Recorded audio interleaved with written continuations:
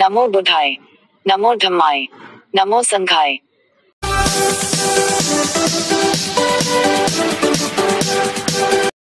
If you haven't subscribed our channel, so please subscribe and press the bell icon. Mogavo Buddhist Caves, also known as the Thousand Buddha Grotto, is a religious and cultural site on the Silk Road in China. There is a system of 492 Buddhist monasteries 25 km south of the center of Duhuang. These Mogavo Buddhist Caves are located in Gansu Province in China. These Buddhist caves are also known as Dunhung Caves. However, the term is also used to refer to collective Buddhist caves that include the area of Buddhist caves in and around the Dunhung area.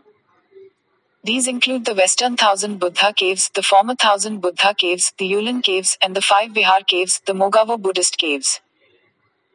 These caves are home to some of the finest examples of Buddhist art dating back over 1,000 years. The first cave was dug in 366 as a place of Buddhist meditation and worship. The Mogao Caves are famous in this regard as the Buddhist Caves of China, and the Longmen Caves and the Yungang Caves are one of the 3 most famous Buddhist sculptures in China. An important collection of documents was discovered in the cave in 1900, which was built in the 11th century.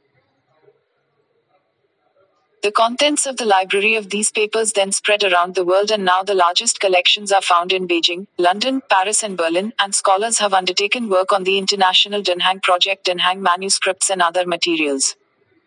Mogavo Buddhist Caves is a popular tourist destination that attracts tourists from all over the world. There are about 2,400 clay sculptures in Mogavo. It was all built on a wooden frame first, and was painted full of paint. The giant Buddha statues are carved on a stone. The Buddha is usually depicted as an idol in a meditative posture, often with sculptures of Bodhisattva, the heavenly king and the nymph, along with Yaksha and other mythological creatures.